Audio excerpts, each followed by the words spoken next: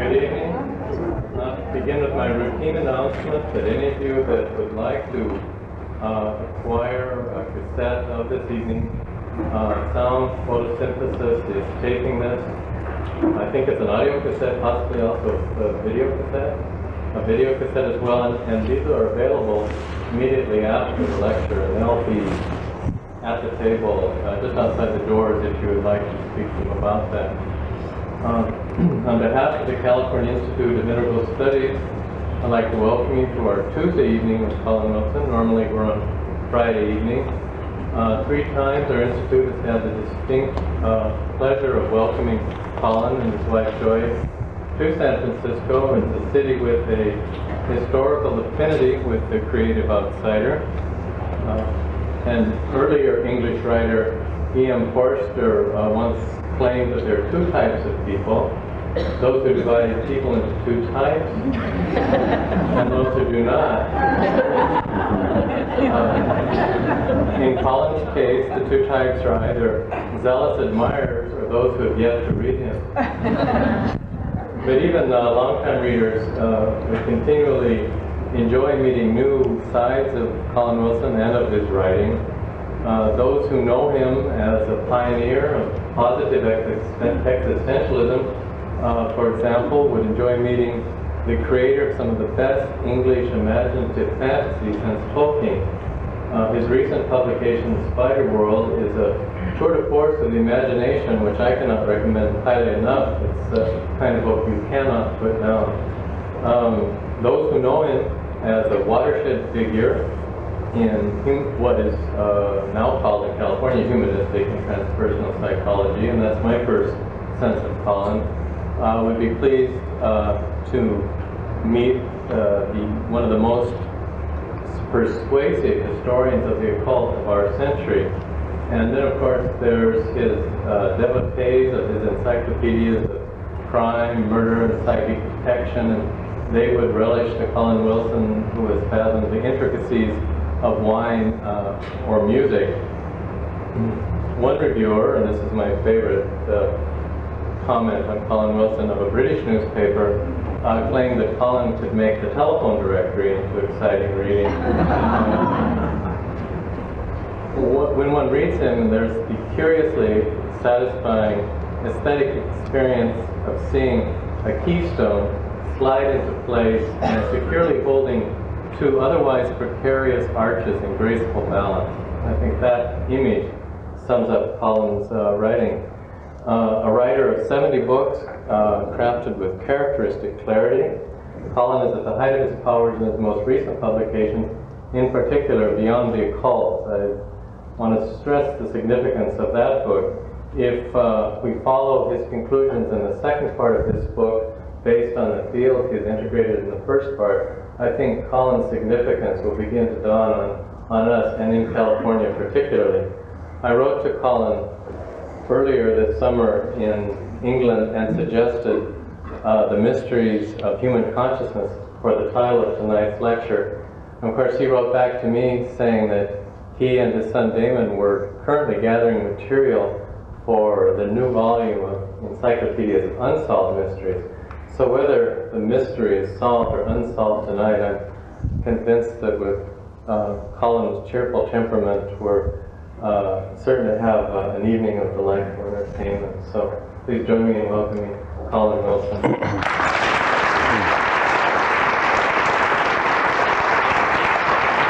Well, that's good. Thank you, Michael.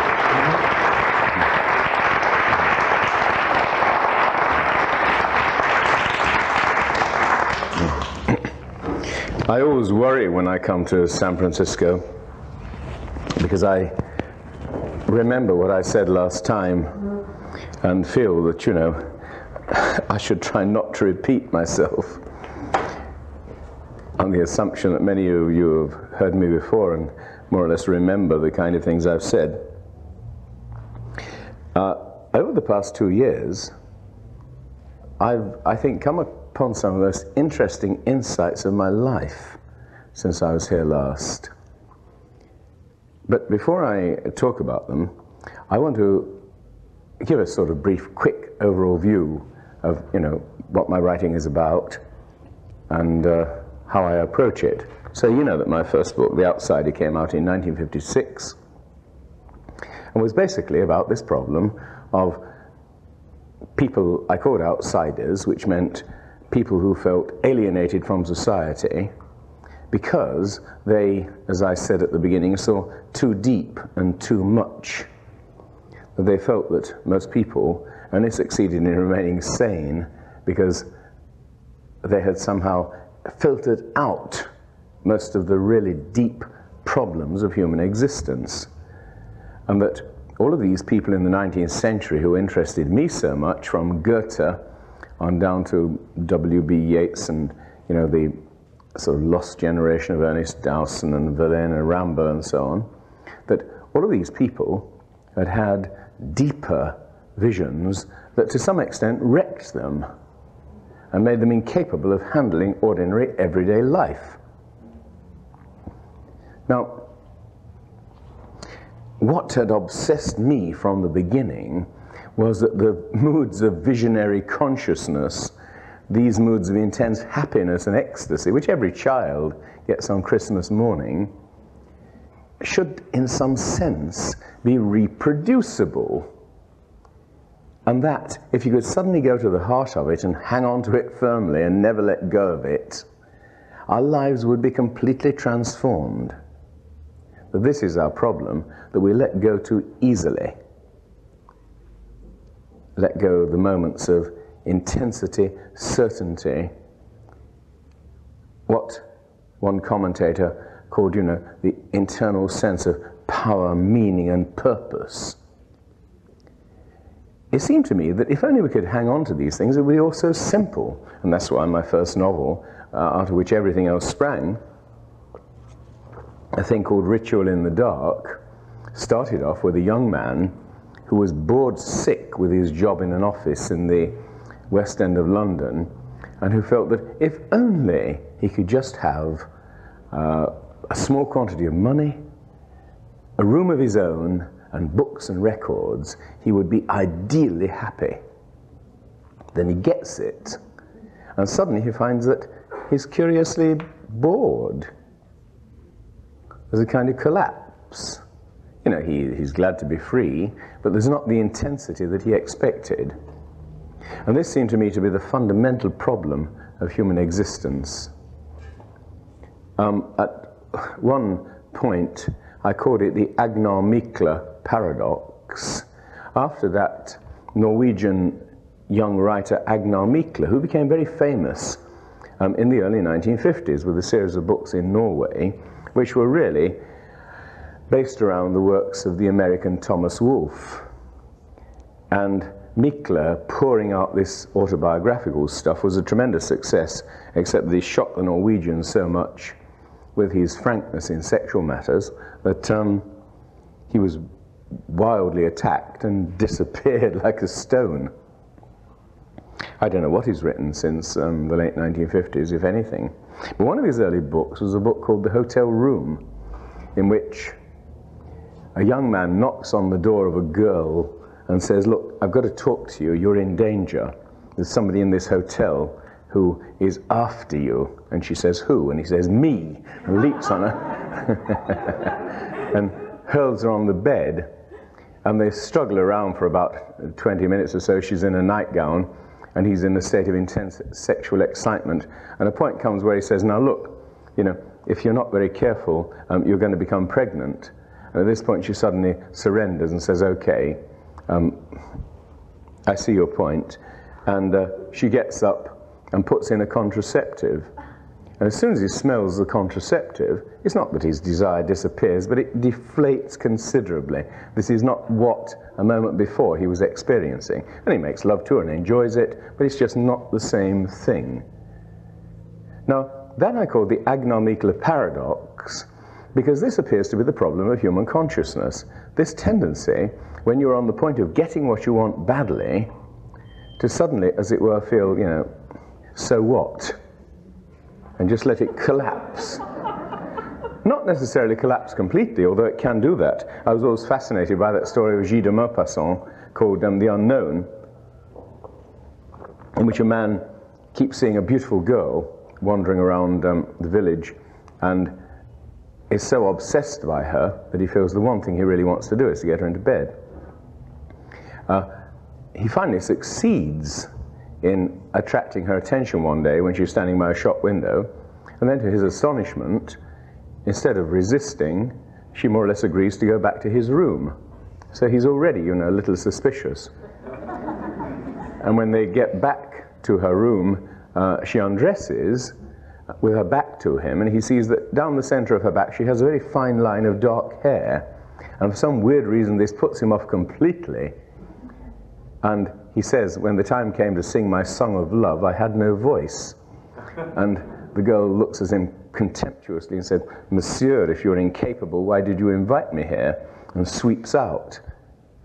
Now, that seemed to me to be the essence of the problem of human existence. That we're capable of wanting something badly, and then on the point of getting it, we lose the inner pressure and suddenly no longer want it. Obviously, what happens in some odd sense is that we leak like a punctured tire. Human consciousness is always working itself up to some intensity, and if the thing that you want is so difficult to get that you are forced to concentrate totally and you are never sure whether you're going to get it or not, then when you finally get it, it is a consummation. If before you get it, you suddenly have the feeling, okay, it's all right, quite suddenly, the inner collapse. This, you see, is what made Schopenhauer say in The World as Will and Idea that all human desire is based upon delusion, and that human life is fundamentally an illusion. That the will has this tremendous drive after objects of desire, and that when we get them, we no longer want them. In other words, it's a kind of Buddhism. I must say a religion that I've always detested. And, you know, simply because Buddhism seems to me to be based upon this notion that the only way in which we can be free is freeing ourselves of objects of desire, which, you know, is very good for a sort of teenager who is obviously obsessed by objects of desire. But if you get beyond this stage and are able to control yourself to a certain extent, then quite suddenly, you know, positive objects begin to appear.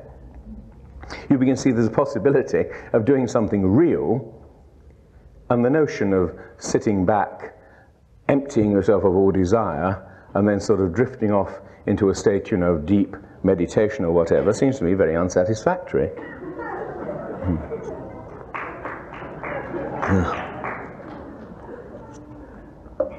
So, I could see fairly clearly from the beginning that this was the basic problem of human beings, that we simply let out our pressure at the essential moment. And that the reason we do this is perfectly simple. We all possess in our unconscious minds a kind of robot which does things for us. And if you learn French, or if you learn to drive a car, or if you learn to type or whatever, you have to do it painfully step by step. And then the robot takes over and does it much faster than you could possibly do it. The only trouble is if you try to interfere once the robot has done it, he screws you up completely. As soon as the conscious mind interferes with your instinctive processes, everything goes wrong. Now, the thing is that most human beings are approximately 50% robot and 50% what you might call real you. And when you are deeply interested in something, there's that feeling, you know, of a 50-50 balance. You know, I mean, I'm now talking to some extent on the robot. My mind is sort of grabbing inside me words, intuitions, and all the rest of it, and turning them into verbal expression in a purely mechanical way. But if I become tired, then quite suddenly my brain won't function properly, and if I tried to lecture on the robot, everything would go wrong. I must keep 51% real me and 49% robot. And if I really get happy and carried away, then suddenly it's 52% real me, or 53% real me, and only 47% robot. And then, you know, I really feel that curious feeling of freedom, which you get in all moments of emergency, when you feel that if only this problem would go away, I would be totally happy. You know, Hans Keller, who was the head of BBC Music, said that before the Second World War, as a Jew in Germany, he had this feeling that he was likely to be arrested and thrown into a concentration camp at any time. And Keller said in a BBC broadcast that he said to himself, "Oh my God, if only I could get out of Germany, I promise that I would never be unhappy again for the rest of my life." And of course he did get out of Germany, and being a nasty little man, he was unhappy for the rest of his life. In some way we cannot live up to our promises. And this is the main problem. You see, we're back again to this fact that if the emergency remained, you would remain in that state of 51% real you. The moment the emergency disappears, you sink down to 50% real you and 50% robot, and then the moment that you get a little tired or relax a little too much, suddenly you're 49% real you and 51% robot. And yeah, this does no harm. When you're relaxed, it works fine. The robot drives your car for you, takes you home, and you don't even realize how you've driven home. It's a marvelous innovation, but the problem is that the robot keeps on taking over all these things that we should really be doing ourselves with the real you. Because when you are doing things with the real you, you are somehow recharging your vital batteries in the same way that you recharge your car's batteries when you drive the car. Whenever you do things on the robot, you don't recharge the batteries. The result is that you can sink lower and lower and get more bored. And this is our basic problem as human beings. We are the most complex organism that has appeared so far on the surface of the earth. And because we've achieved this incredibly high level of control over ourselves, we have a far more complex robot than any other creature on the surface of the earth. The robot does all kinds of things for us. You see, if an Elizabethan man could come back nowadays and see us, he would think that we were all incredible geniuses, almost gods. You know, even I, when I first came to America and just heard the American vocabulary, I was fascinated by it, because in England, you know, we're sort of relatively stupid in that respect. You suddenly realize that you were able to handle a complexity of existence that would have completely destroyed someone in the early 19th century. And that, you see, for me was a very important clue. Because when I was writing The Outsider, what fascinated me so much were all these people in the early 19th century who quite suddenly had these visions of great intensity. The Goethes and Schillers and Hoffmanns and Tieck's and Novalis's, who suddenly had these wonderful visions of life lived at a far higher level of ecstasy, and then woke up the next morning and said, what was that all about? And felt that it was all an illusion. Now, you see, the interesting thing was, this was relatively new. In fact, no, relatively new. It was new in human history. It had only existed for 60 years in the year 1800. You see, what has happened to human beings is extremely interesting. Over the past 4,000 years, there has been a total transformation of our consciousness, which has turned us into a new type of creature. We are now something completely new. The only thing is we don't know it, or most of us don't know it. As soon as we know it and recognize it, the change will suddenly take place in a single leap. And I believe it's already taking place. There's certain people already know it, and that within the next 50 years, you're going to see man evolve to a higher stage, that we're going to produce a different type of human being. Not just man, but woman too, because in a sense, woman is the key to this peculiar enigma. Let me try to explain what I mean. When Cro-Magnon man came on the earth something like 50,000 BC, he was, in a way, the first really intelligent human creature. We don't know why Cro-Magnon man appeared. It had all happened in something like 500,000 years. We were apes, and then suddenly we started turning into human beings. Brain physiologists still talk about the brain explosion, and we still do not know why the brain explosion occurred. It happened with such speed, the speed with which we developed this top part of the brain, the ordinary cerebral hemispheres, you know, like the skin of an orange. And no one knows why. Why did it happen? Was there some sudden stimulus that so drove these primitive apes in a forward direction that they were forced, whether they liked it or not, to develop a far higher level of intelligence? There's no evidence whatsoever for that.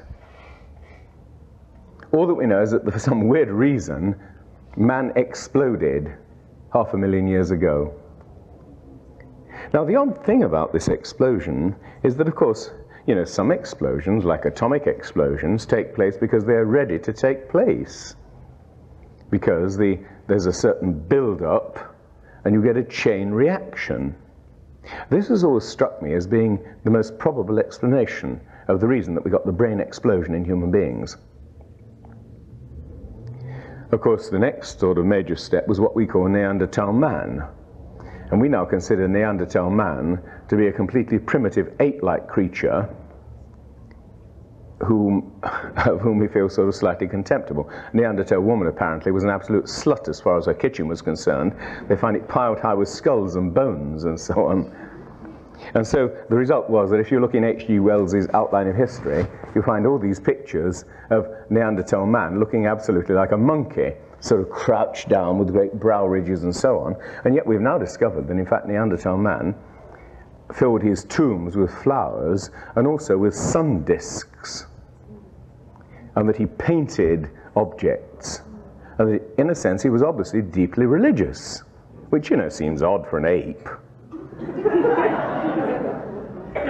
I mean, unless, you know, he was some kind of nut who thought that the lightning flashing was the God speaking to him or something of the sort, which doesn't seem very likely. I mean, horses aren't like that. Why should these ape-like creatures suddenly develop religion? The reason, I suppose, is, you know, as Jung says, that somehow the soul has a religious function which is just as strong as its sexual function. And then, as you know, along came Cro-Magnon man, and apparently, as far as we know, exterminated Neanderthal man. Stan Gooch believes that this is not so, that what happened is that Neanderthal man actually combined with Cro-Magnon man, and that the modern Jews are a descendant of Neanderthal man. I should mention that he himself is Jewish, so he's not being anti-Semitic. He believes that this sort of curious psychic ability, which he believes was that of Neanderthal man, has come down to the modern world. And that Cro-Magnon man was someone who was far more concerned with the problems of everyday existence, which was the reason that he was far more factually successful. He was the earliest American, if you like.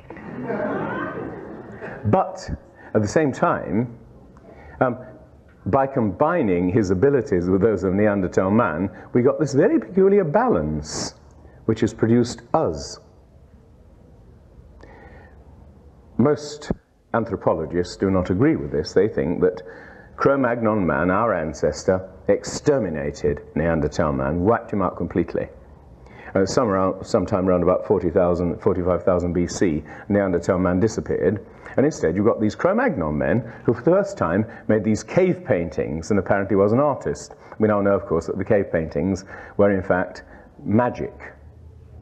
They were attempts by the Cro-Magnon shamans to persuade buffalo and all the rest of it to be available the next day for the Cro-Magnon hunters. And it's almost certain that they were. There's now very strong evidence that primitive tribes appear to have this ability to use a kind of magic. The simplest example being that one given in a book called Pattern of Islands by Sir Arthur Grimble, who describes being in the Gilbert Islands and the calling of the porpoises. The shaman took himself into a little hut, stayed in there for 3 days. At the end of the 3 days, came out and said, "Okay, they're coming." And suddenly, to the astonishment of Grimble, porpoises proceeded to swim into the beach in their thousands. And the Gilbert Islanders wandered into the water and battered them to death with clubs. The shaman had apologized in advance, apparently, to them, to the porpoises, and that was that. He was never able to explain how the shaman was able to call the porpoises from the depths of the ocean. I'm convinced it's perfectly simple. We can all do this. We all have some peculiar power of the mind of which we're not normally aware. And also, since the 19th century, when we've known about hypnosis, as you know, hypnosis was first recognized by a couple of pupils of Anton Mesmer called Puisségur, round about the year 1815. Mesmer actually was not a hypnotist.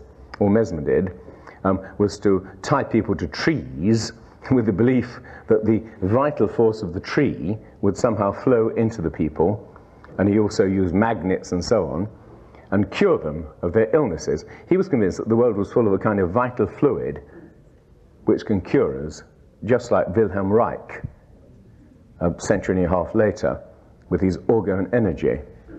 Anyway, this kind of thing was an immense success in Paris for a brief period, and then the Paris doctors tossed him out.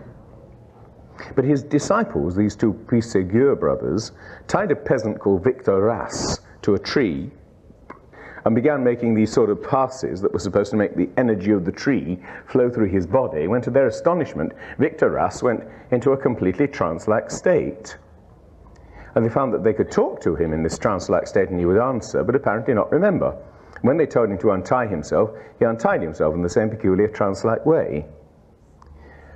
The interesting thing was that he was able to read the mind of the Marquis de Puisségur. He was able to give him orders, purely mentally, and he would obey them. Now, this was something that was totally forgotten throughout the rest of the 19th century, until in the late 19th century, a doctor called Gibert in Le Havre discovered that he could do this with one of his patients. He merely had to touch a hand and by what he called peripheral muscular stimulation send her straight into a trance. However, unless he concentrated as he did it, it did not work. J.B. Priestley, when he was in New York at some literary festival in the 1960s, said to a friend of his, because he suddenly felt it happening inside him, "I can make that woman wink at me." And he said he looked across the room at a woman who was obviously a non-winker and concentrated like mad. And he said she suddenly turned to him and winked. And then she came up to him afterwards and said, "I'm terribly sorry, Mr. Priestley. I don't know why I did that. It was just a silly impulse." The answer was, of course, he'd willed her to do it. Now, I believe that basically all of these peculiar phenomena are due to an ability we possess to project our wills or minds directly at the physical world and change things.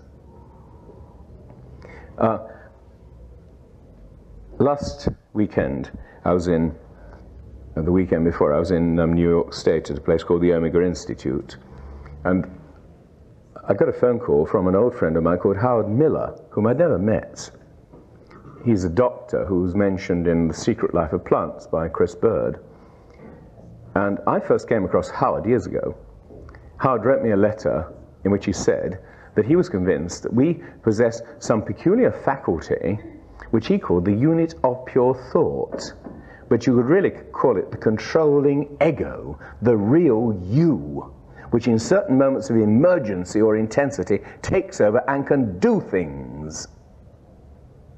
And this immediately rang a bell I felt was tremendously important. In fact, it took some time for me to realize how important it was.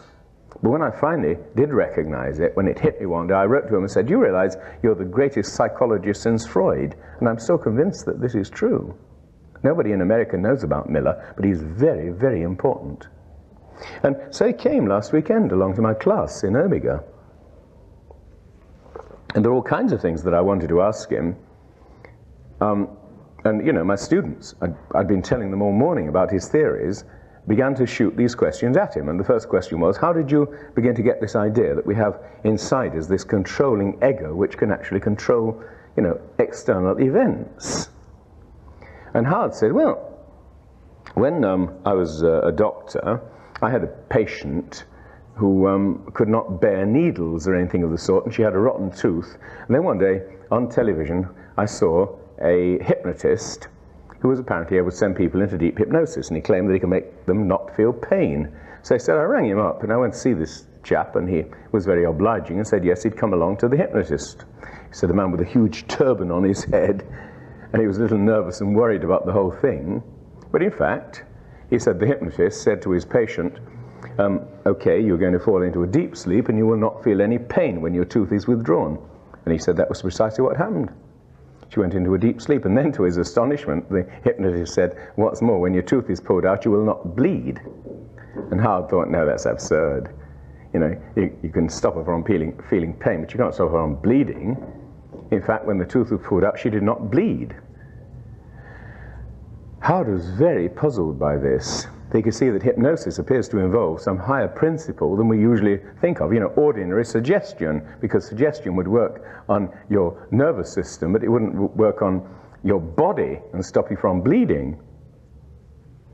And he thought, well, in fact, the brain controls the hormone system, the thalamus and the pituitary, release certain things into your blood, which basically control your nervous system.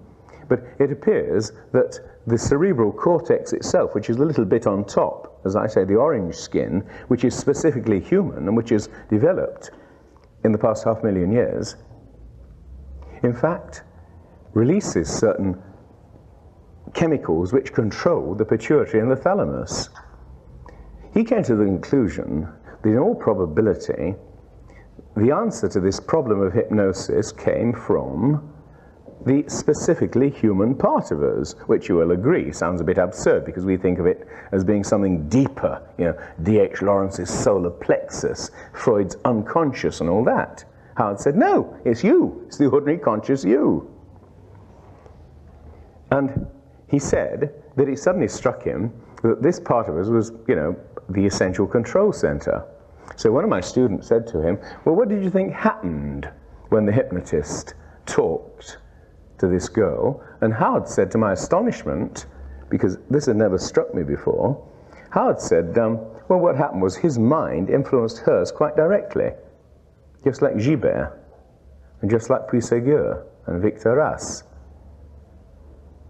I was astonished by this because I realized what he was saying. I'd been thinking just that morning, if you could take a leaf off a tree and stare at it and make it go brown in spots by just concentrating on it, you would realize that you had something inside your head that could do things in the same way that your hand can do things when you order them to. And the thing is, we do not know this, but it's true. And it's our most important faculty. And when we know it, we shall advance to the next stage of evolution. We shall use it as naturally as our hands.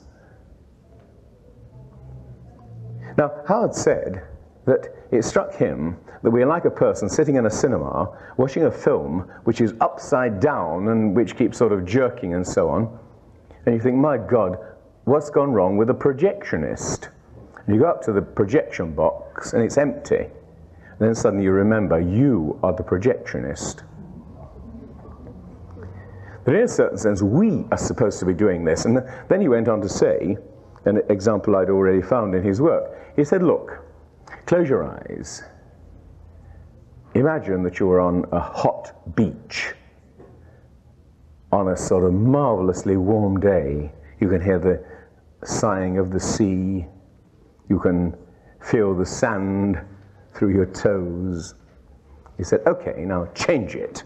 You're on a freezing cold mountainside on a winter day. The pine trees are loaded up with snow, and you can feel this cold wind almost freezing your cheekbones. He said, What in you made that change? Like a TV changer, pushing one button and another. He said, you don't do it because you don't recognize it, because you do it so naturally and easily. When you do this with your hand, you don't say, what in me did that? Because, you know, your hand closes of its own accord. He said, there's this thing inside you which is basically freedom, and which we do not recognize we possess, and which Gilbert and the Puisségueurs did begin to recognize because they could see its effect upon other people. Howard said, in fact, we're capable of exercising this, what you might call influence, quite directly, mind to mind. Do you remember William James had a nervous breakdown? I've quoted this in The Outsider, it's always fascinated me. He said that at a time of extreme discouragement, he went into a room at twilight, and suddenly there flashed into his mind, in this state of sort of lowness, the image of a catatonic patient in a nearby mental home that he'd seen a few days before, with a kind of green face and his arms folded like an Egyptian image, staring blankly ahead of him with completely black eyes, obviously feeling that life was so futile that he wanted to do nothing whatever. And James said it suddenly hit him, my God, there but for the grace of God go I. If the hour should strike for me as it struck for him, nothing could save me from his fate. And he said it hit him with such force that there was something collapsed inside him. In other words, the air went out of the tire and he got a flat tire. And he said that suddenly, from then on, he had an appalling sense of the total meaninglessness of human existence. He said he would wake up in the morning with this strange doubt and misery in the pit of his stomach. And he was very intrigued by his mother, a sort of jolly, easygoing person who didn't seem to recognize how completely unreal and chancy human existence is. He said, you know, she was like somebody walking along a high wall with a steep drop on either side of her, not recognizing it. Now, apparently this went on for quite some time until he came across a definition of free will by the French philosopher Charles Renouvier. And what Renouvier said was, I possess free will because I can think of one thing rather than another. Now, you can say that almost any physical thing you do is motivated by stimulus and response. But if you think of it, you can decide to think of one thing and then change the direction of your thought instantaneously. This was enough to suddenly make James say, yes, of course, I contain free will. It's so subtle and so difficult to see that you can't see it, like a candle in the sunlight. And yet it's the realest thing in us. And if we do not recognize its existence, then we tend to go around in an intellectual state, and I underline that word, of negativity. And when you're in an intellectual state of negativity and you are 50-50, 50% robot and 50% real you, and some discouragement comes along, you let yourself sink to 49% robot because you do not feel you possess freedom. Whereas you notice that when you get interested and excited, when suddenly things begin to go right, you get this odd certainty that things are okay. You know it somehow inside you that it's okay, it's going to be all right, and it always is. Somehow you've activated something inside you which changes things in the external world. This is what, of course, Jung meant by synchronicity. In some odd way, we can alter the external world by getting in peculiar states of intensity and excitement. This is what Howard Miller had basically recognized. It's almost as if you were trying to drive a car sitting in the passenger seat and leaning across to the steering wheel and trying to put your feet across to the pedals.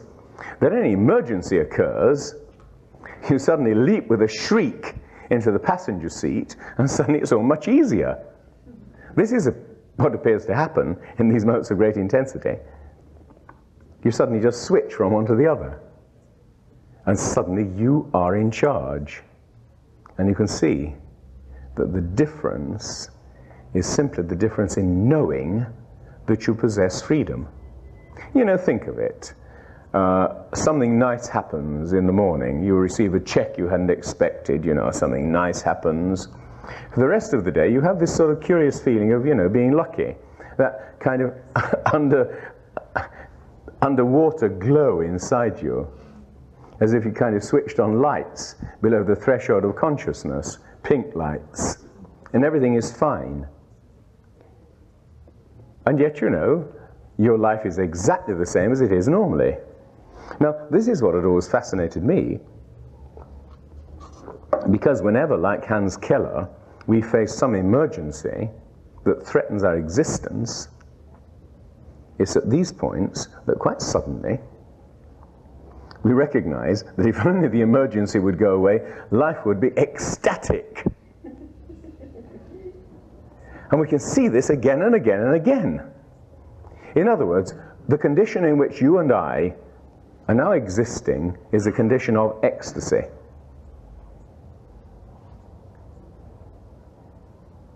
If in fact we were suddenly aroused to a sense of crisis by some real problem, we would think, oh my God, if only the problem would go away and leave us in that ecstatic, wonderfully relaxed condition we were last night in the Unitarian Church. Life would be wonderful. Well, we're in it all the time. The only problem is that the robot is 51%, and so we don't recognize we're in it.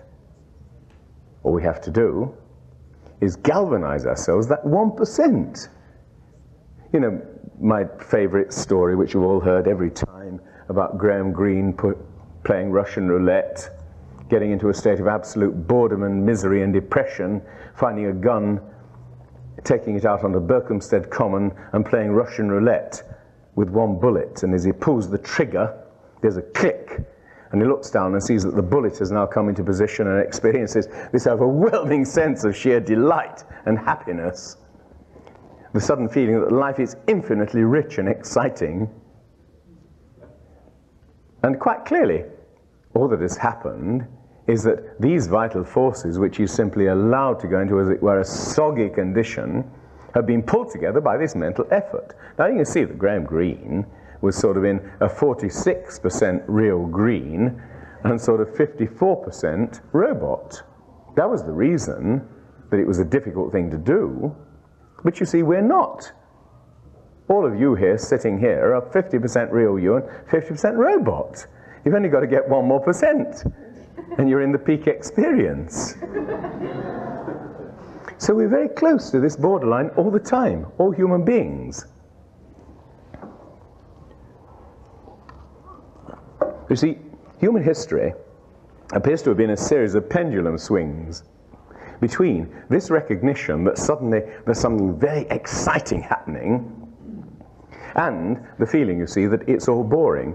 And in fact, one of the first persons to realize what was really going on was this extremely interesting American called Julian Jaynes, who, you know, his book, The Origin of Consciousness and the Breakdown of the Bicameral Mind, it still strikes me as one of the most important books published in the last half century, and too few people know about it. You remember, what Jaynes said was that one day he was lying on a settee worrying about some academic problem, when suddenly he heard a voice talking out of the air above his head, saying, "Include the knower in the known." And he said he leapt off the settee, searched under the settee, looked behind the curtains and found nobody there, and thought, oh my God, I'm going mad. And was very worried until he learned that from a doctor that most people that have had auditory hallucinations, that at least 10% of people have had them fairly regularly, and also Russians apparently have them 25% of the time. And this cheered him up greatly, and he began looking into this whole problem. of auditory hallucinations. Now, what then struck him when he began to read the Iliad and the Bible and various other ancient texts was that these people were always hearing the voices of the gods talking to them. He suddenly thought, my God, it's the same thing. Then suddenly he got a very weird idea. He thought, animals seem not to have what you might call an I. They don't seem to be able to introspect in any way.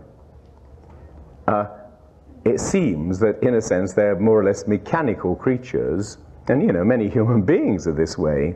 Sartre, if you remember, said in La Nausée about the cafe proprietor, when his cafe empties, his head empties too. And many human beings appear to work on this stimulus-response principle. Now, Jane suddenly thought, is it possible that ancient man did not have an I? In other words, when we wish to solve a problem, like, you know, supposing you're just deciding whether to travel back from here by bus or train or whatever, you envisage traveling by bus, you're traveling by train, you have these two images in your head, and you compare them in your head, and you decide which is desirable. You can retreat inside yourself and ask that question, because in a sense, the you inside you is a friend, is somebody you know, you've known ever since you were young. What James is saying is that the heroes of the Iliad and the Odyssey in the Old Testament had no you inside them. If you could get behind their eyes, you would have found a blank. Now, he says that seems to be a weird proposition. You know, surely we've all got to have a you inside us. Until he said, you think of someone playing the piano brilliantly. In fact, what they're doing is playing it, in a sense, mechanically. If they allow their minds to interfere with what they're doing, they screw themselves up completely. The you has to keep out of it. And that this even appears for thinking. You know, we think that thinking is a conscious activity. But in fact, if you picked up two similar objects, like a pen and a pencil, closed your eyes, you would feel them with your fingers and feel, yes, you know, one's got a sort of thing to stick it on your pocket and the other hasn't, and so on. You would be thinking, and then if you in operation, the brain's dead. I mean, it can't feel anything, it's anesthetized. He found that accidentally poking an electric probe around in the brain, he got the most extraordinary results, particularly in the temporal cortex. Now, when he stimulated the area of the brain called Wernicke's area, here at the back, which is again the specific human area connected with speech, but he stimulated the right side of the brain, which is the instinctive side rather than the conscious side, people heard voices, mysterious voices, suddenly talked to them. That convinced him that what was happening was that ancient man did not have the ability we possess to a minor extent to work things out in his own head. According to Jacques Derrida, we hardly possess this at all. All our thinking is time conditioned, past conditioned. I think he's a fucking cunt, I must say. But this is something I would like to go into later.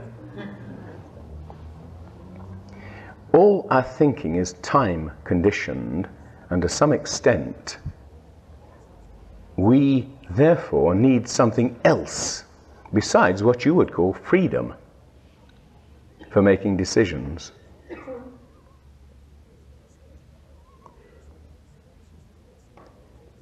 This something, according to James, are voices from the other you. In other words, we are such complex organizations that we can't afford to be a unity in which you give the orders and make the decisions. It has to come from somewhere else. Now, of course, this was exactly what Freud said. Freud had studied in Paris under Charcot in the 1880s and been deeply impressed by Charcot's experiments in hypnosis. Charcot was the first one who dared to do experiments in hypnosis after this tremendous slump in the fortunes of hypnosis since Mesmer. And of course, he did these astonishing demonstrations in which his patients would flap their arms and think they were birds, or crawl on the ground and bark like dogs, or in which a man could be told he was about to be touched with a red-hot iron and would produce a blister. or in which a woman who believed she was pregnant would swell up. Freud could see there was something very odd going on, that the ordinary conscious mind is by no means the controller. And of course he produced the whole sexual theory of the unconscious, and we must give Freud credit for this. He was the first person to recognize the existence of the unconscious. Unfortunately, he believed that the fact that there is this enormous force inside us which gives the orders means that we are the puppets of this force, and that it pulls the strings and we dance. What Howard Miller was saying was, no, the captain of a ship is much smaller than the ship up there on the bridge, but he decides which way the ship goes. The driver of an elephant sitting up there on its head in India is much smaller than the elephant, but he gives the orders. At the end of his life, Jung was asked, don't you feel you've attached too much importance to the unconscious mind? And Jung said, no, of course not. I've always believed that the conscious is the most important factor of all. Absolute liar. But the fact is that towards the end of his life, he had recognized, as Howard Miller did, that the ordinary conscious mind is the answer. We do not recognize the extent to which the ordinary conscious mind controls the unconscious. That was the whole point of Jung's idea of so-called active imagination. It was simply the recognition that if you begin to interfere in a subtle way with your unconscious mind, it will do what you tell it. Rambo, in the 1890s, had talked about deliberate delusions, hallucinations, seeing angels playing drums and coaches at the bottom of a lake and all the rest of it. Jung suddenly proved that it was possible. In the 1880s, you had this character here in America called Thompson J. Hudson, who became fascinated by hypnosis because he saw a demonstration by Professor Carpenter in Boston, who placed the young man under deep hypnosis. He was a fairly stupid young man, and Carpenter said to him, now you're under hypnosis, I'm going to introduce you to Socrates. And the young man said, but surely Socrates is dead. And Carpenter said, yes, but I'm able to revive his ghost. He then said, this is Socrates. And the young man said, oh my God, how do you do, sir? And shook hands most solemnly. And then Carpenter said, by the way, we can't hear what Socrates is saying. Would you interpret for us? Thereupon a dialogue ensued between the young man and Socrates that was absolutely brilliant. And everyone sat there with their mouths open. And at the end of all this, Carpenter said, okay, now I wish to introduce you to Immanuel Kant. The young man obviously didn't know as much about Kant as he'd known about Socrates. The dialogue that ensued was once again quite brilliant, but it had nothing whatsoever to do with Kant's philosophy. And then Carpenter took this young man through a whole series of philosophers. And he said that the dialogues were so incredible that they could have been printed as a sort of system of the universe. And many people in the hall thought, well, maybe these philosophers have really appeared from the dead. And so just to disprove this, Carpenter introduced the ghost of a philosophic pig, which discoursed on Hinduism most learnedly. Now, Hudson was deeply struck by this. He could see something very odd was going on. And that what was happening was that we possess some deep force inside us which is capable of immense creativity if it can be left to itself. He then got to know a painter who was able to look at a blank canvas and see a whole picture on it. And all he had to do was fill in with the paints and the charcoal. And from then on, Hudson was completely convinced we possessed two people inside us. One, he said, copes with the external world, and that he called the objective mind. The other one turns inwards to your internal world, and this he called the subjective mind. And he said that subjective mind possesses immense power, and that is what gets taken over by the hypnotist and does all these incredible things. In other words, if we could all liberate our subjective minds, we'd all be men of genius. Not only that, we'd be capable of producing miracles, because he believed that Jesus was simply a person who had been able to liberate his subjective mind, or rather, in whom the subjective and the objective mind were so close together that one was able to communicate quite directly to the other, whereas in the rest of us there's a kind of gap between them. Now, Hudson went on to demonstrate this more or less. He said, well, if Jesus can do miracles, so can I. And so, what he decided to do was try and cure some relative who was in the middle of Ohio of gout. The man was completely confined to his wheelchair. And he told several people in advance, look, I'm going to do this. And he found that the best time to do this was on the point of sleep in the evening. He said, when you're just falling asleep, this is the time when the powers of the subjective mind are at their most powerful. So when you're on the verge of sleep, if you badly want something, try to concentrate your subjective powers upon what you want. He also said when you're first waking up in the morning, try to do it. Well, he did this for a couple of months. Then met somebody from Ohio and said, how's my uncle getting on? And they said, incredible! He's sort of no longer in his wheelchair and he's bouncing around like a spring lamb. And since he placed all this on record, he was absolutely certain. The dates corresponded. You know, he'd started the experiments on the 28th of March, and by the 30th of March, his uncle was already feeling much better. So he claims in his book, the most important book, I think, you know, in America in the late 19th century, it's called The Law of Psychic Phenomena by Thompson J. Hudson. And it's still one of the most important books ever written. He claims that he was able to do this, I think he says, to 1,000 people, get about approximately 1,000 results of the same sort. He says, incidentally, that when the person knew he was going to do it, it didn't work. Worked far better, in other words, if he did it directly. And you can see what happens. The person puts up a sort of shield. The same kind of thing happened in London in the 1960s. A man called Mason in a hospital got a patient in with what is called fish skin disease, something like ichthyosis, which means your skin is covered with a horrible looking crust. He tried to cure him by hypnosis, and it worked amazingly well. And then one of his colleagues, seeing these results, that, you know, the patient's arms now no longer had this horrible scale looking like a dinosaur, but, you know, ordinary pink flesh, and said, have you looked up ichthyosis in a medical encyclopedia? And he said, no. He said, well, try it. When he looked it up, he realized that this is a genetic condition due to the fact that your skin has no oil-producing glands. It would have been impossible to cure by hypnosis. And as soon as he knew this, it no longer worked. And what's more, when the patient later found out about it, it was even worse because, you know, the experiments just evaporated into total frustration. As soon as the conscious mind began getting in there and doubting, it didn't work. So what Hudson was really saying was that this deep part of us, which you can see is Howard Miller's unit of pure thought, was the thing that really took over. One of my students said to him, yeah, but why did you call it the unit of pure thought? Why not, you know, the controlling ego? Or something of the sort. And Howard said, well, you're misunderstanding me. He said, by thought, I don't mean, you know, the things you think. I mean, what does the thinking? There's something behind thinking. He said, and it seems to me that we're dealing with something behind thinking in the universe itself.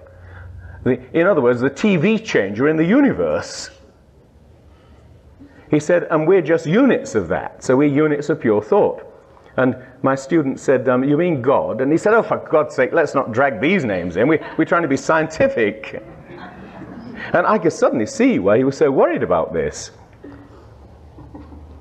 What he had stumbled on is surely a fundamental scientific insight. It's nothing to do with religion or mysticism. Another friend of mine, when I started writing the occult in the late 1960s, a man called David Foster, sent me some of his papers, and he was a cybernetician. And one of his chief papers was about cybernetics, which, as you know, is the science of control, controlling processes by computers. So that the simplest cybernetic process, for example, is a lavatory cistern which cuts off when the water gets high enough to make the ball cut off the flow of water. That's a cybernetic system. And he said, whenever you look at something like an acorn, you can see that this is, in fact, a piece of cybernetic programming for an oak tree. It's exactly the same. When when washing machines first came out in England, we had a sort of plastic biscuit you stuck in a slot in the washing machine with various programs around its edges to make it, wash or dry or blow hot air or whatever. And he said that an acorn is precisely such a plastic biscuit, and you stick it in the earth and it produces an oak tree. He said the only odd thing was that as a cybernetician studying all this, he could see that there are no forces on earth powerful enough to program such a biscuit as an acorn.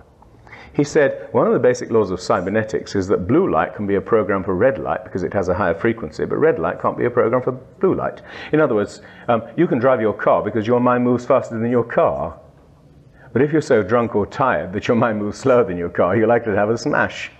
Your mind must move faster than the car. That's the basic cybernetic principle. And he said there are no energies on Earth which in a purely ordinary physical sense are high enough to program an acorn. He said the only things that could program it are cosmic rays, for example. They have enough actual high frequency, enough force. So I put this in the beginning of the occult, and he went on to write a book called The Intelligent Universe, but he also is not interested in God. He says it appears to indicate that there's something which is interfering in human existence which is intelligent. But we shouldn't sort of start talking about God or anything of the sort. All we know is that this is a fact, and let's stick to the fact. Never mind what it indicates. And I sympathize deeply with this. What it appears to indicate is that in some strange way, the mind is capable of influencing physical reality. And we don't believe this. We don't accept it as normal. We feel we are the puppets of physical reality. And particularly when you get tired, you feel that you're very much a puppet of physical reality. But you see, the basic insight of Jung from the beginning was that the mind is capable of influencing physical reality. This is the reason that he disliked Freud's whole sexual theory, because Freud's sexual theory is fundamentally mechanistic. It turns the mind into a kind of machine which is operated by, sexual neurosis, sexual pressures coming from underneath.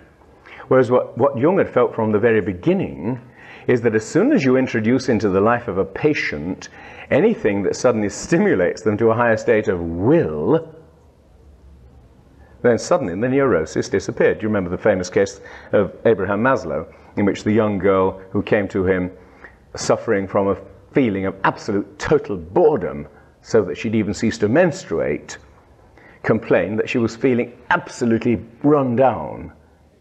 And instead of finding out whether she wanted to murder her mother and sleep with her father, he said, okay, tell me about your present existence. And what she said was that she was a good student of sociology.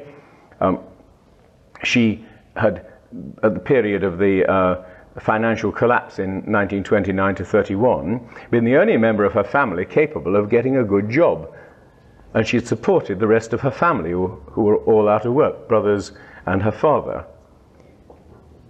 She'd worked as the personnel manageress in the chewing gum factory, and it bored her sick.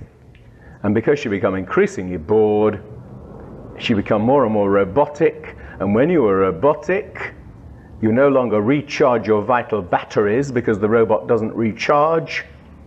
So you get flatter and flatter and flatter, like a car left in the garage all winter. Maslow said to her, why didn't you go to night school and do sociology? As soon as she did that, all the symptoms cleared up. As soon as she began doing something with interest, she proceeded to pour electricity back into the batteries recharged, and everything was fine. So we appear to have this basic drive inside us, and if we recognize that it exists, everything is fine. And of course, when you're happy, when you're in a cheerful state of mind, you know it exists because you feel it. When you're tired, and at the end of a day's work, you sort of have a martini or something of the sort. Or, if you're sitting outside a cafe watching people wandering by on the pavement and suddenly having an interesting conversation, you get this odd feeling of a trickling flow of interest, that the world is in itself interesting. And that interest causes you to somehow kind of perk up inside. And the perking up makes the world in itself more interesting. And suddenly you catch a glimpse of this basic truth, that if you could do this all the time, you'd stay on that high level of intensity. You would never collapse into the state of discouragement, which appears to be the fairly normal state of human existence. This, you see, is my vision. This is the thing that's the center of all my work. I've seen this from the beginning, and all my work has been about this. You know, in The Outsider, I wrote about Hermann Hesse's Steppenwolf, who, like my hero in Ritual in the Dark, has a nice little room, gramophone record, books. He ought to be ideally happy because he can devote his existence to the life of the mind. Instead, he's bored stiff. He spends his days struggling to get interested in, you know, books and ideas, and somehow it just won't spark. And then he goes along to a cafe one evening after a day in which he's even contemplated suicide, and has a glass of cold Moselle, and he said suddenly a fragment of Mozart floats into his head like a fragment of heaven. And suddenly, he said, the golden bubble burst, and I was aware of Mozart and the stars. And suddenly, whoosh, and that total feeling of optimism and happiness that fascinates me so much. But you see, there's something very interesting about this condition of Mozart and the stars. You see, if you think of it, nearly all your normal feelings of happiness are due to the future. Something nice is going to happen tomorrow. Or, you know, you've been worried, and suddenly, as I say, you receive a check or something happens, and you have this feeling, oh good, thank God for that. It's all to do with time, the future. We cannot think in a certain sense of happiness which is not connected with the future. And yet you can see that there's nothing to do with the future in that state. What Steppenwolf was saying is, I'm intensely happy. Why? Because Mozart existed. It's preposterous. It's nothing to do with the future. You're moving, so to speak, sideways in time instead of forwards. Your happiness is due to what you have here at this moment and what already exists in the world. Do you realize that if Martians could come here, they would say, my God, those human beings are the most ecstatically happy creatures we've ever seen. Their achievement is extraordinary. Over centuries, they've produced this magnificent civilization. They've conquered more than any other species in the galaxy. They're in a superb position. And he'd add, mind, the odd thing is they're all sort of unhappy and suicidal. We don't really understand why.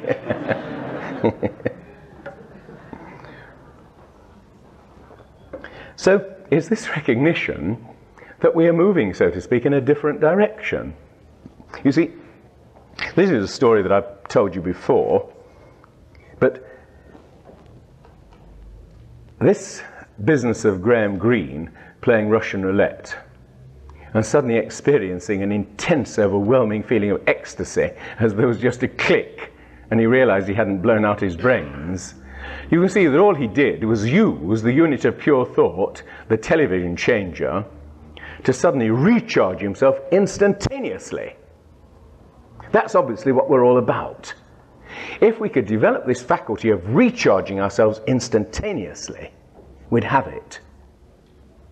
You see, what we want are states of what you might call all systems go consciousness, like a car at its ideal speed when the engine is perfectly heated up and there are just no problems, it's going perfectly. This is what we're after. This is the Mozart and the stars stage.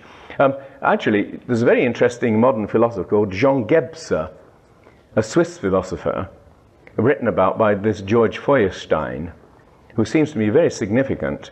One of Gebser's points about consciousness, all his works on analysis of consciousness, is that there are certain states which he calls integral consciousness, in which you are totally, happily satisfied with the present moment. In fact, you glow in the present moment. You have no feelings of need or desire. You suddenly recognize how superb the present moment is. Mozart and the Stars. The ideal example is in a novel called From Here to Eternity by James Jones. There's a scene in which Pruitt, the soldier, is sitting there in the PX having a glass of cider, and he's in a very difficult condition because they're trying to force him to become a boxer, and he doesn't want to become a boxer, and they're being absolutely bloody to him and making his life a total misery. And yet as he sits there drinking the glass of cider and looking around at the other soldiers, he thinks, my God, I love being a soldier. That's integral consciousness, just sudden acceptance of your present state. That's what happened when Graham Greene pointed the gun at his head and pulled the trigger. And it is what would happen to everybody if suddenly a serious crisis appeared and made you see that your present moment is ecstatically happy. A friend of mine, Margaret Lane, and this is the story I started to tell, told me that she stopped writing novels for a long time because she'd had a kind of nervous breakdown. And she then went on to describe this event, which was that she'd had a baby and she was extremely tired after she had the baby. She felt completely, totally exhausted. And yet, in this state of exhaustion, she was also immensely happy because she had a feeling of universal harmony and happiness. The only trouble with this wide open condition of happiness was that if anything went slightly wrong, it struck her as an absolute tragedy, so that when the cat caught its paw in the door, she burst into tears. Well, she said she was in this condition when she got that edition of the New Yorker that contained John Hersey's account of the dropping of the first atom bomb on Hiroshima. They devoted a whole issue to it. And she said in this wide open condition, it absolutely shattered her. It blew all her mental fuses. It seemed so incredibly horrible that she felt, my God, I don't want to be a human being. And she said she experienced the same inner total collapse that William James experienced in his dressing room at twilight. She said this state made her for the next few years see life as absolutely flat and dead. She felt nothing whatever. But as she was a wife and a mother, she had to keep going. She couldn't let herself collapse into a soggy state of misery and despair, so she kept forcing herself onwards. And she said that after a couple of years, she and her husband decided to rent a cottage in Hampshire. They went along, and she said, by the way, one of the symptoms of this condition was that grass always looked as if it was cut out of blue paper, and leaves always looked as if they were cut out of green tin, which is apparently one of the symptoms of paranoia. And as she was walking up the back garden, she says, as usual, the grass looked as if it was cut out of blue paper, the leaves looked as if they were cut out of green tin. And she said, suddenly she saw the first bluebell that she'd seen that year. And she stopped to stare at it, and as she focused her attention and thought, my God, isn't that lovely? For the first time in 2 or 3 years, she suddenly experienced a curious feeling of sheer happiness. And she said she suddenly burst into floods of tears as the grass turned into normal grass and the leaves turned into normal leaves. And she said over the next 2 or 3 days, like ice breaking on a river in spring, everything went back to normal. In other words, she got herself out of a sort of low, miserable, depressed state into her normal state, and she stayed there. Now, Graham Greene is obviously, if you read any of his books, normally in a low, miserable state in which he feels that life is an endless betrayal. He experienced the sudden sense of extreme delight when he pulled the trigger, and he's experienced it several times in the course of his life. He says that in Africa, when he was in extreme danger, he said, I discovered in myself something I'd never suspected, a love of life. But obviously, he didn't register it intellectually. He didn't grasp it and say, yes, that is true, like 1 + 1 = 2. We're talking about mathematics here. We're not talking about mysticism or religion. We're talking about something absolutely solid and down-to-earth and scientific. Grasp it with the intellect, grasp what we're talking about, grasp that your mind already has the power to do it, And quite suddenly, everything is transformed. You see, I've only started to really grasp this myself after talking about it since 1956. I'm beginning to see for the first time with great clarity exactly what it means. You know, last autumn, I experienced enlightenment. I didn't really believe it. I was thinking about this, and suddenly, boing, it happened. And I realized I'd been enlightened, like the Buddha and all these other characters. I thought, is this real, or is it just a feeling? And I looked at it, and I examined it, and I thought, no, it's real, all right, it's enlightenment. I can't get it back easily, but I know the way to get it back, because you see, what I saw is fairly simple and straightforward. The flash that came to me, I tried to capture as I got it, and in fact, I've been spreading it out over this evening in a certain sense, because in order to put it into words, it spreads in time. Whereas when you see it, it comes like that in a single flash. But what I saw was absolutely perfectly simple. A novelist called L.H. Myers wrote a novel called The Near and the Far in the 1920s, which starts off with the young Prince Jali, who's traveled across the desert for days with his father to attend some great concourse of Akbar, the great Mughal, standing on the battlements of the castle of Akbar, looking out over the desert at a magnificent sunset and feeling there are two sunsets, one of which is a glory to the eye and another of which is a weariness to the foot. And that there's no way of bringing together those two, the magic of the horizon. That was what killed all of those 19th century romantics, the feeling there was no way of hanging on to that strange magic that you get when your mind is projected into the distance. He said if you rushed downstairs and rushed across the desert, you wouldn't get anywhere near it, you'd just get your shoes full of sand. And that therefore the near and the far are absolutely irreconcilable. Now you see, in forensic medicine, there's a thing called a comparison microscope, which is used for comparing bullets. If you take a bullet out of a corpse, and you wish to find out whether a gun fired that bullet, you fire another bullet from the gun, you put them under the comparative microscope, which has two eyes, then you turn a little wheel at the side, and the two bullets blend together. And you see whether the grooves in one compare exactly to the grooves in the other. You've got one bullet that brought the near and the far together. You see, whenever we experience moments of great intensity, we say, of course. And then afterward we say, of course what?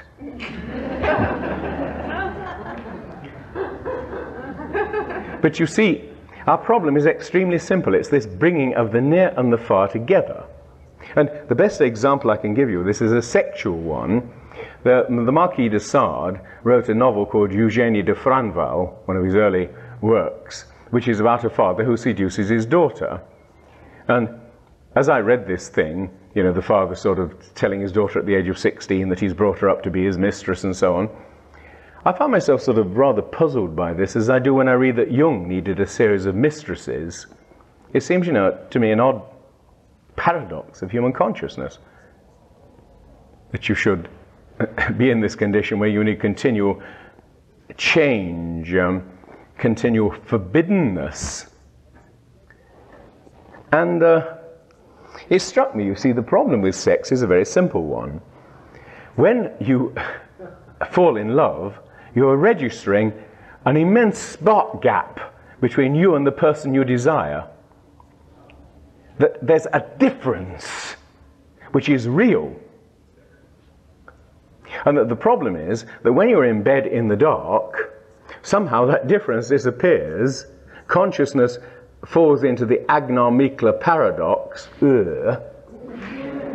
and suddenly the bodies are together and all potential has electrical potential has equalized between the two. And what the Marquis de Sade was trying to do by saying, okay, here's this wicked de Franval who's making love to his daughter, is feeling, aren't I wicked? That's my daughter. They're in the dark, they're in bed, but he's establishing a difference between her and himself. So that although they're in the dark, there's a difference. And that's the essential thing we're talking about. You see, the main problem of human consciousness is what you might call ambiguity. This tendency to want something, and then when you start to get it, not to be sure whether you wanted it or not. That sort of strange feeling of, did I really want it? And this, it seems to me, is the basic problem of human existence. We want things with great clarity, and if somebody actually put a gun to your head, you would know that you wanted to be alive above everything else.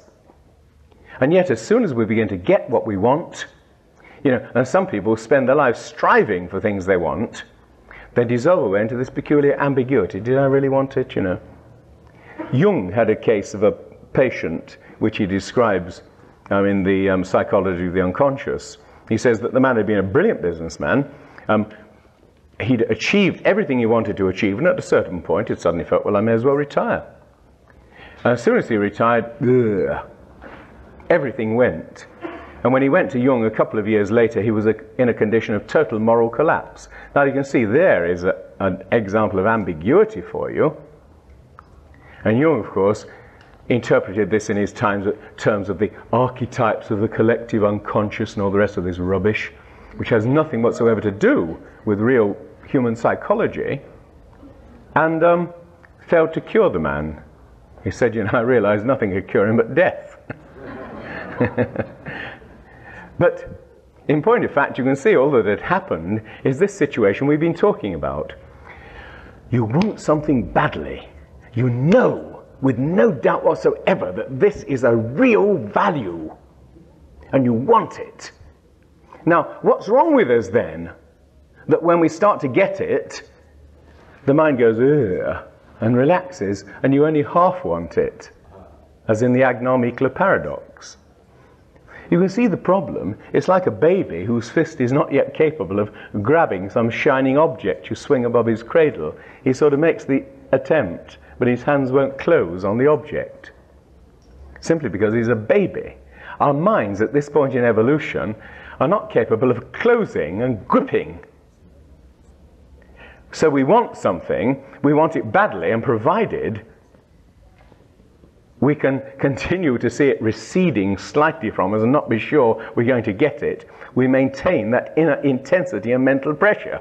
But if you suddenly feel, okay, good, everything's okay, I've got it, quite suddenly, quite automatically, you let out your inner pressure and you go half flat like a tire with a leak. This is our only problem at this point in evolution. You see, it's a preposterously simple problem. All we have to do is to maintain that higher pressure. I set out when I came to America this time to see whether I could do it. Whether, talking again and again and again about the same basic subject, I could get myself into a state of high pressure and not feel after a lecture, whew, and let go. Because that's the problem. What's more, when I've got back to England in the beginning of October, I've got to work even harder than I've worked here. I'm working for 2 magazines simultaneously. I've got to do a novel. I've got to work with my son on the 2nd volume of an encyclopedia of unsolved mysteries. I've got to go to London and do the first of a series of half-hour television programs. I've got to go to the Cheltenham Festival and lecture.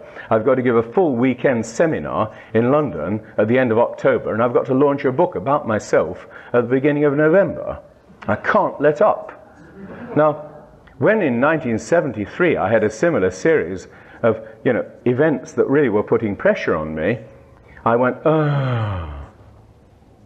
Actually, what happened was that 2 Canadian journalists came to interview me, and they talked and talked and talked and talked until I was absolutely bored and sick.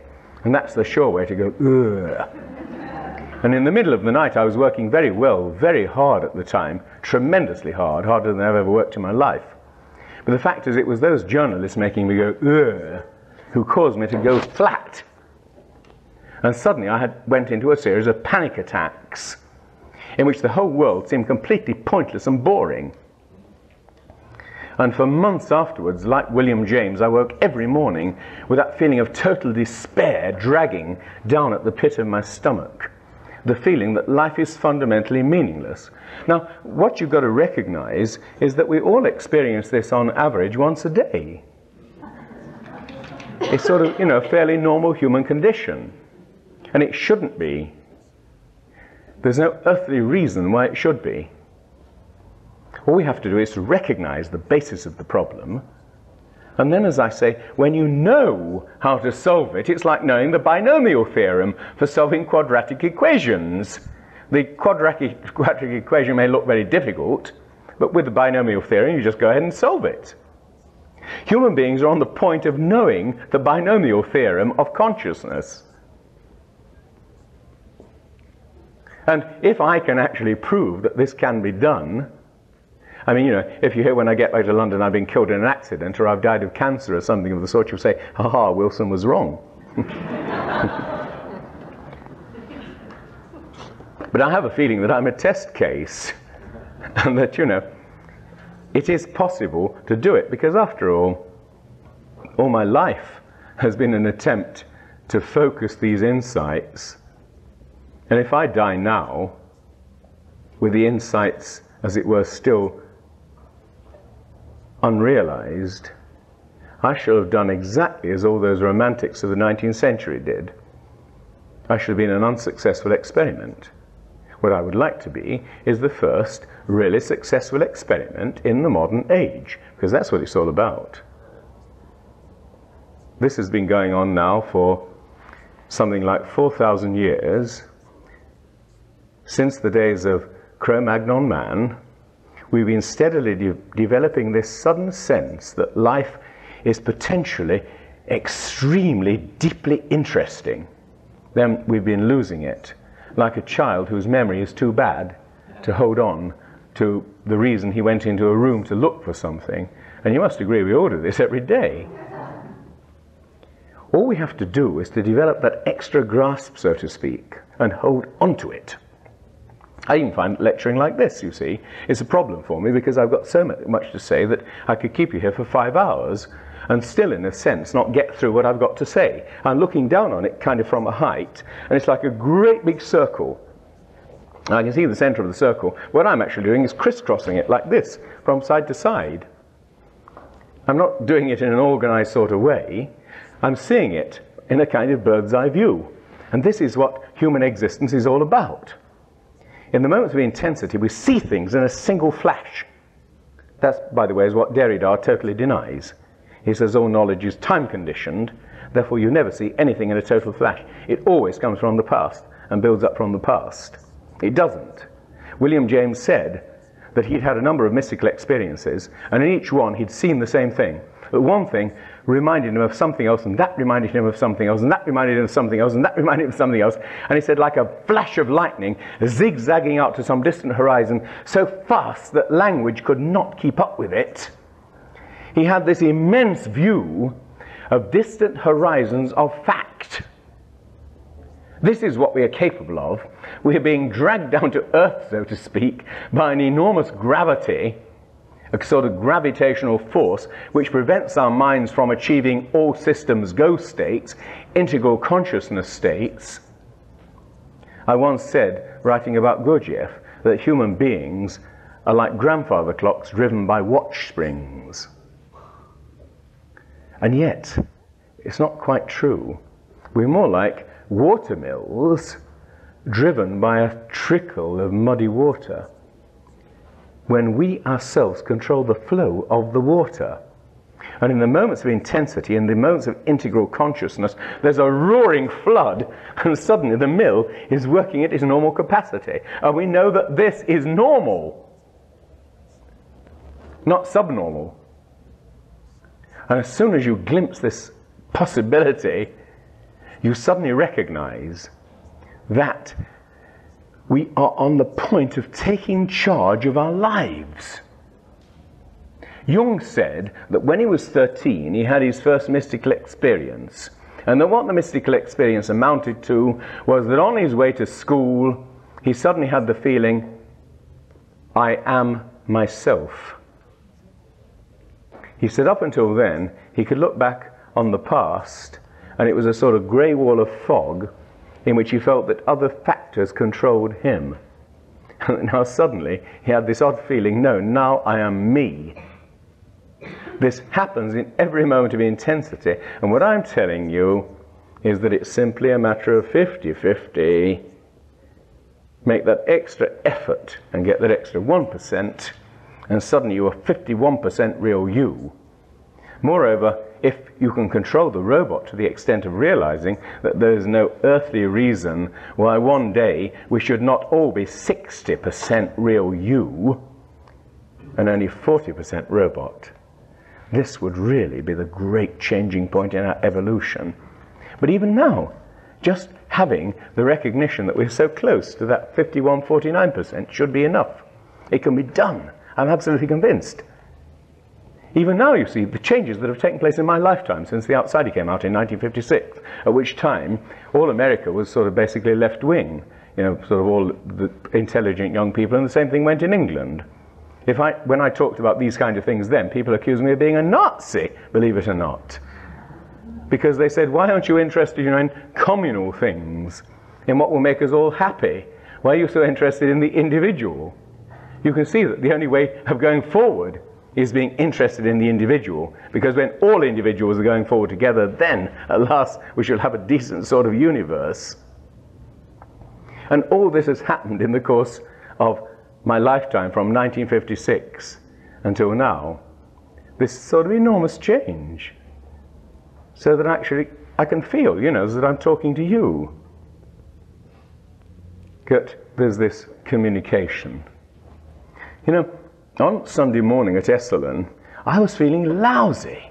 I got this cold when I left Omega in New York, and by Sunday my chest would hardly work. And when I went into my class, I'd sort of drunk 2 pints of boiling hot milk, and still my voice was a horrible croak like this, and I kept coughing and spluttering. And some rather nice man in the class said, come on, we'll all concentrate on Colin. And they thought he was joking at first, and then they did it. They sat there, and I just sat there in my chair, and the whole class went into a sort of meditative condition, obviously concentrating like mad on me. And you know, I talked for 2 hours with an absolutely perfect normal voice. I didn't begin coughing and choking until after the lecture. It quite clearly works. We possess what Howard calls the unit of pure thought, and it really works. In other words, there is a basic sense in which we are very, very close to it. And all we have to do is to realize how close to it we are. All we have to do is to generate that peculiar trickle of, you know, we're winning. Kind of 2 down, 8 still to go. That feeling, you know, that suddenly obstacles are beginning to disappear and everything changes. Let me finish by evoking again that image that I used at the end of my book on Wilhelm Reich. In fact, the image came back to me years after I'd written the book on Reich as intensely significant. I'd been in Tokyo, and they'd been dragging me around to no plays and other sort of similarly boring cultural activities. And at the end of a couple of weeks of this, I felt absolutely sick. And I was doing my best, you know, I was sort of swimming away, but getting waves in my mouth. And at the end of 2 weeks of this, they took us to some modern play, some modern group, and really it was awful. It was sort of, you know, Samuel Beckett, only 10 times worse. And as I was crossing the road, it was a road with barriers on either side. There was a traffic light down at the end, and the cars in Tokyo drive at 99 miles an hour. And our interpreter grabbed us by the arm and said, quick, and we scrambled between the barriers, and as we ran across the road, the lights changed, and this car came zooming down towards us at a tremendous speed. And I thought, my God, you know, and I grabbed Joy by the arm and dragged her through the barrier, because although I was feeling so low and bored that I felt scarcely any motivation whatsoever, I still felt, you know, that it would be sad to lose my wife in Tokyo.